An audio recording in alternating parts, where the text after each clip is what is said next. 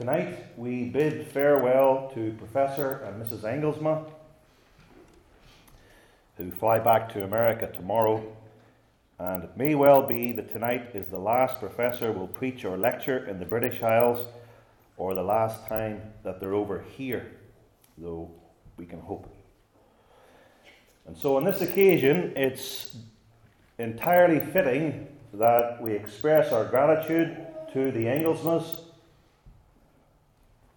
And we also do this so that those of you who are relatively new to us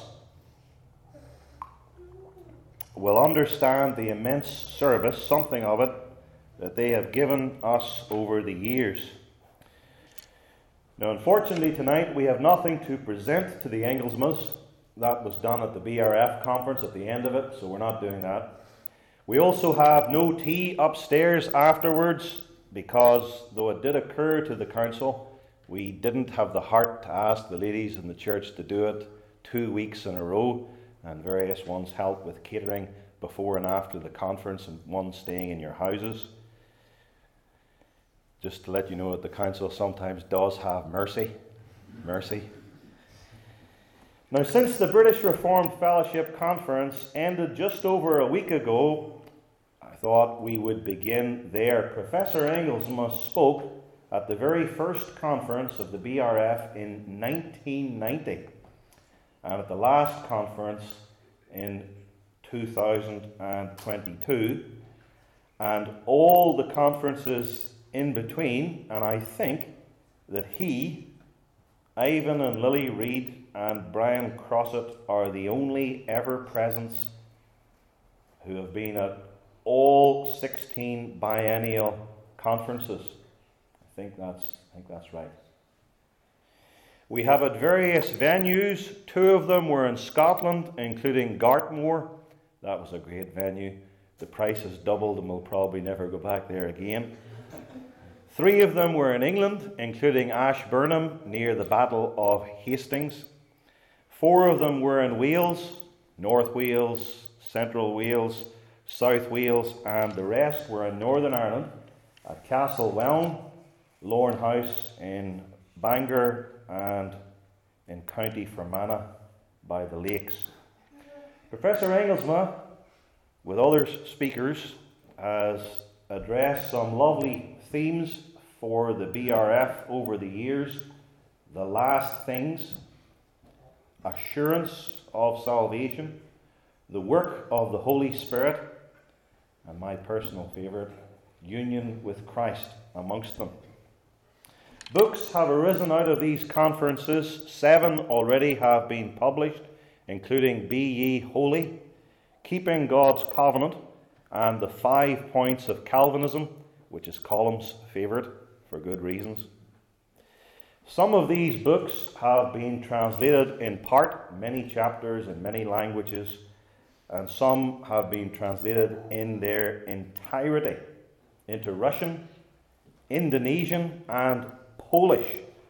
And the Polish translation, if you're interested, you can go online and you can listen to the whole thing in Polish on audio on our website.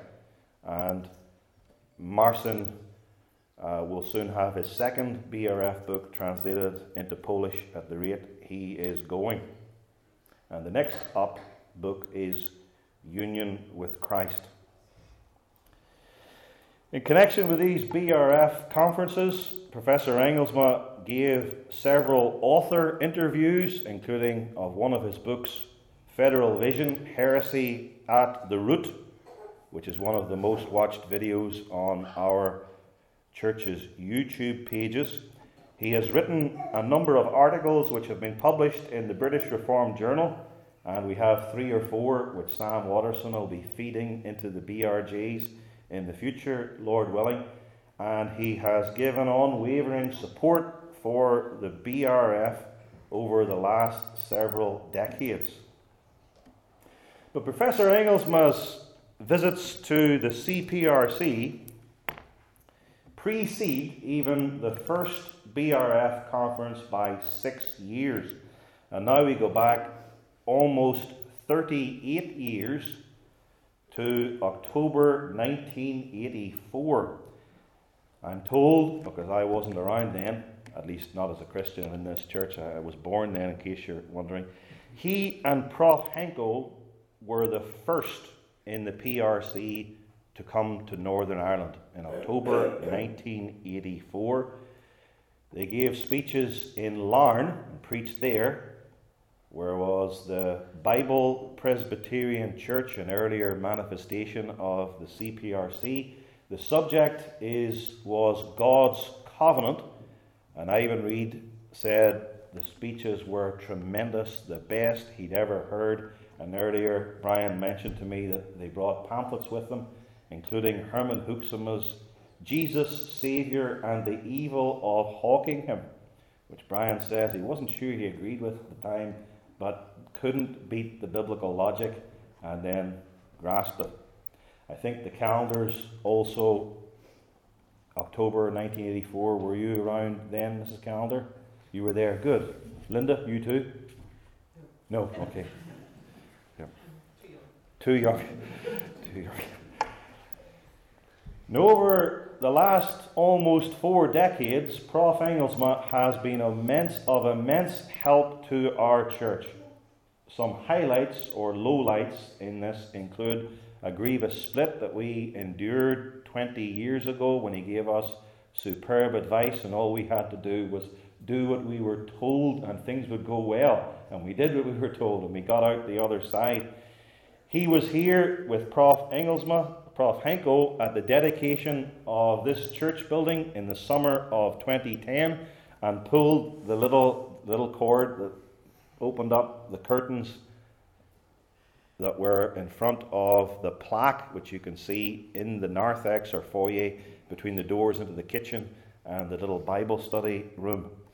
He also helped us with an analysis of the recent controversy in America.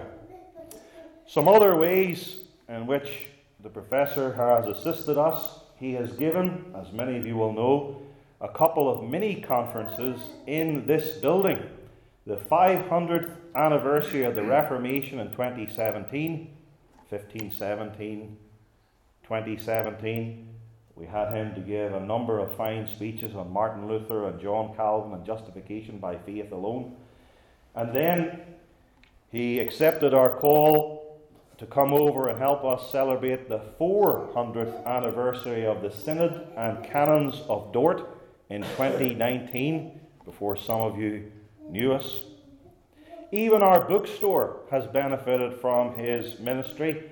I worked it out earlier today that about a quarter of our books are either authored or edited by Prof Engelsma, and he has even helped me in some of my summer holidays by bringing some of his latest books, and then I can read them when I'm out camping, and that greatly enriches your experience. And he has penned over 1/5 of our pamphlets, so that's over 20%, including The Covenant of God and the Children of Believers, which I've reread many times, and Remembering the Lord's Day. We have on our website audios of his debate on common grace, various lectures, some of which I mentioned earlier, interviews, including Iron Sharpens Iron Radio, and Mary has another audio that she's going to put on our website in the days ahead whenever she can see her way clear to that, as well as some sermons.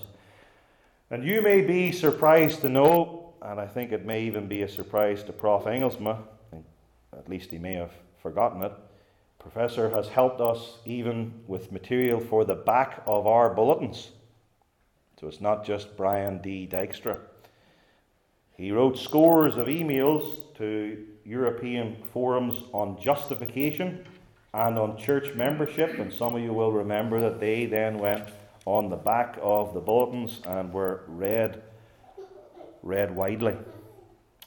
Speaking more personally, I owe a great debt to Professor Engelsma because he was one of my seminary professors in Grand Rapids, and his classes on dogmatics were the highlight of the week for us as seminarians.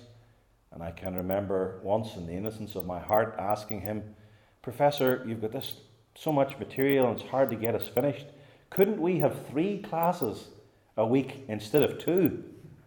And I hardly got the sentence finished. No, and I don't understand quite why, but I think the TSC, the Theological School Committee, were heavy on that one.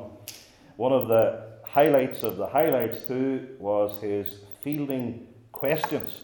And there were some students from other seminaries who didn't actually agree with the Protestant Reformed churches, and they'd ask difficult questions, and he always had an answer for them, and we as the students especially liked that too.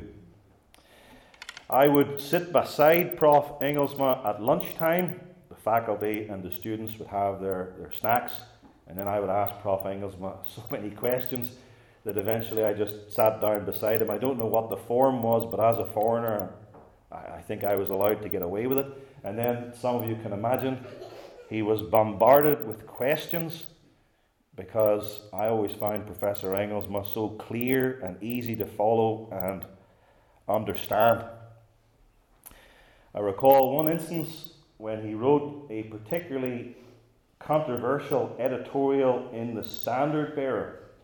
This is about 25 years ago, in which he was disagreeing sharply with postmillennial reconstructionism.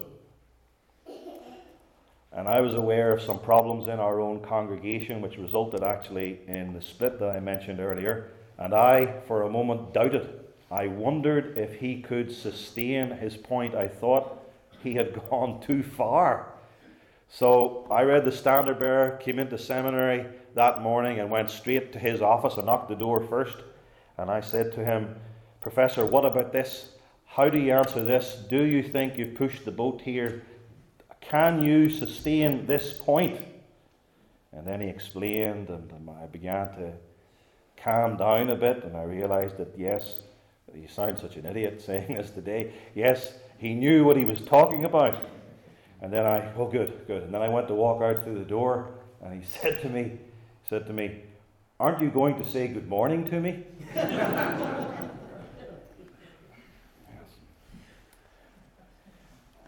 In closing, what I and we have gained from his visits over the last 4 decades is a man who knows and loves the biblical and Reformed faith, and for many of us, Professor Engelsma just embodied it and embodies it, present tense.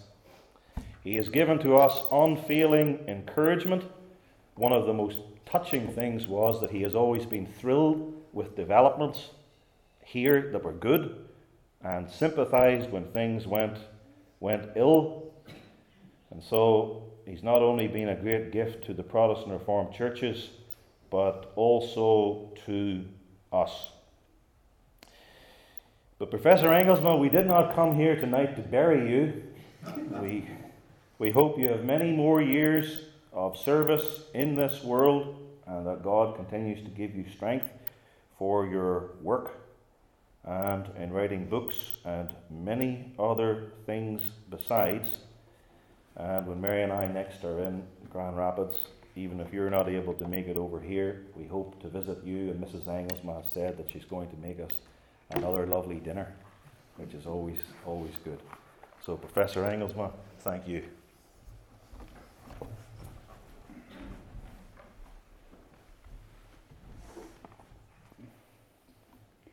You may have noticed tonight that I got tired at the end.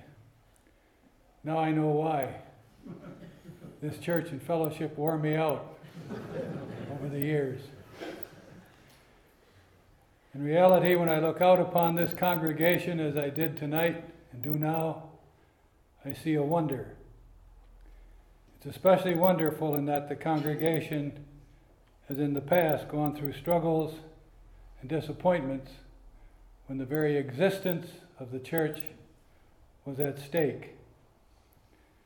It's a wonder that there is a congregation of Reformed believers and their children at all, as there is here. It's a wonder that God has preserved, enlarged, and now protects this church. But I remind you that the warfare is not over. You are the kingdom of Christ in the midst of a hostile kingdom. The Satan who saw his advantage in Judas Iscariot has his eye on you. He will be working to destroy you. Be vigilant. And be assured that Christ is on the throne as the captain of your host in your warfare. Tonight, the close fellowship and cooperation of my wife and myself with you evidently comes to an end. Our fellowship until now has been blessed, a great blessing for me. This is one of the most rewarding activities in my ministry that I have enjoyed. It only remains that we say goodbye, as I do now, and that we pray for God's continued blessing upon us all. Let us pray. Our Father, we thank Thee for what Thou hast done in the gathering, preserving, and saving of Thy church, in this body of believers and their children. It has been Thy work. Thou hast answered our prayers. Thou hast blessed our labors, imperfect as they were, so that now this congregation has come out to a good place. Add to the church such as should be saved. Bless the ministry of the office bearers. Surround us with Thy mercies, and grant that we may persevere to the very end, when the Lord returns and we have a gracious reward upon our labors. In Jesus' name, amen.